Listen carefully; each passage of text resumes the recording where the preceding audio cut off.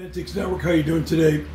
What we have here is a etched reverse glass Canada Dry beverages sign that you would have seen in some type of retail operation, or actually in the corporate headquarters for Canada Dry, or possibly a restaurant.